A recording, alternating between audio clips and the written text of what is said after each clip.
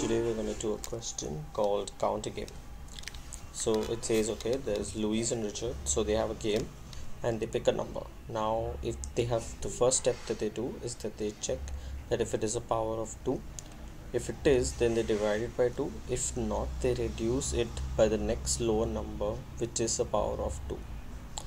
Reduce it by. So there was a mistake that I made. I was thinking it would go to the next number. Whoever reduces the number to 1 wins the game. Louis always starts. So for example, if you've got 132 as a number, and let's say Louis starts. So I've got I start with 132, and once that 132, so it's not a power of 2, so we are going to reduce it by the next lowest. Obviously 128 is, so if you go to 2, 4, 8, 16, 32, 64, 128 is a power of 2, right?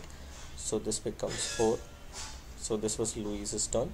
Then it's Richard's turn, and he's gonna do 4 divided by 2, so it will be 2. And again Louise is gonna divide it by 2, it will be 1. So since Louise did the reduction, she wins, right? Initially she wins the game, right? Update: if it is initially set to counter 1, Richard wins, Louise cannot win. So if it is 1, then obviously we need to just add a condition saying 1. So the constraint are that there will be 10 test cases at a time, and 2 to the power of 64 is the highest, right? So 2 to the power of 64, so if it's a 64 bit system, long should work, or if you want to go larger, you can use double as well. I have used long, which would be enough for the test cases given in Java. If you're using something like C++, you might need to use long or an unsigned, because the first bit it would be. So this is a question, the first thing, it's a bit manipulations question, right? Bit manipulation question. Now to check if a number is a power of 2, there are 2 ways to do this, right? One is you take a list or a set, I guess, and you generate all the possible powers of 2, 4, 6, 8, 16, and every time you get a number, you check if it contains in the list, right? Which is a pretty okay way to do it. Probably it's also a right way. I wouldn't say it has lesser time complexity. Another one is if you're using Java, if you notice something, whenever it's a power of 2, there's only 1 bit set, except for when it's 1. So 1 0 amounts to 2, 1 0 0 is 4, 1 0 0 is 8, 1 4 0 6 16. So if you see, if there is only 1 set bit, right, it would be a power of 2. Here we don't worry about negative numbers and worry that the first signed bit is set to 1. So since if it's -2, it will obviously be 1 1 0. So it should have this thing, but it's still because the test case constraint says that it's always going to be a positive number. So once you sort of figure out how to figure out that it's the power of 2, you can easily generate the number. So the logic that we have taken is, right, I start with n is equal, if it's n equal to 1 as given in the question, and okay, it's always Louise's chance. So while n is greater than 1, you just check if it's if the number of long dot bit count is something that tells you, okay, how many number of set bits are there. If it's greater than 1, then that means it's not a multiple of 2, right?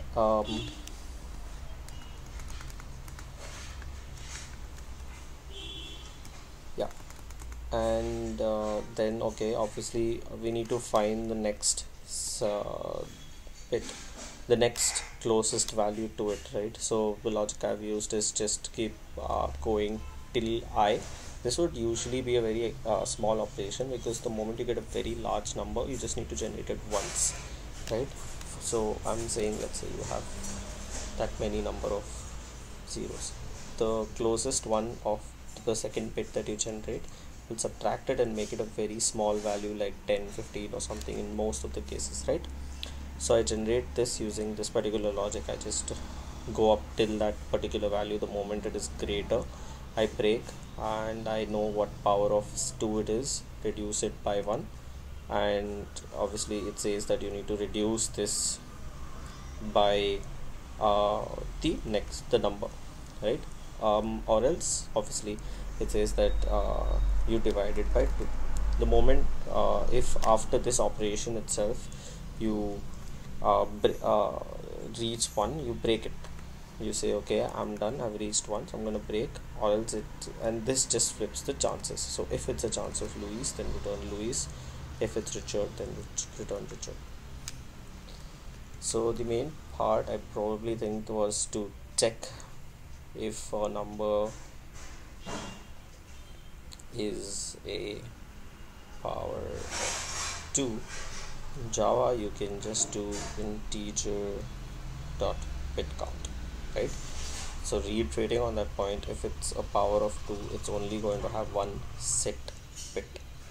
Be careful about negative numbers, since in that case it can have 2 set bits, because in any computer, if it's 32 bits, the first bit is always the sign bit. The rest of the 31 bits are used for determining the number. Hence you always see the limit be 2 to the power of 31 minus 1, or 2 to the power of 64 minus 1, or 63 minus 1. That's how it's always going to be. Alright, thanks for watching.